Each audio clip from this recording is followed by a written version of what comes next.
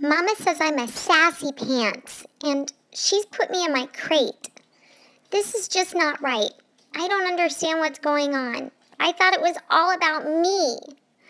I'm the princess. She even bought me a tiara. And now I'm in jail.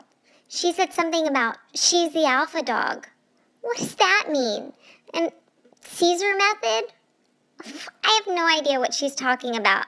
I just think it's so unfair that Cody gets to be up on the bed, and I'm just down here and I'm sad.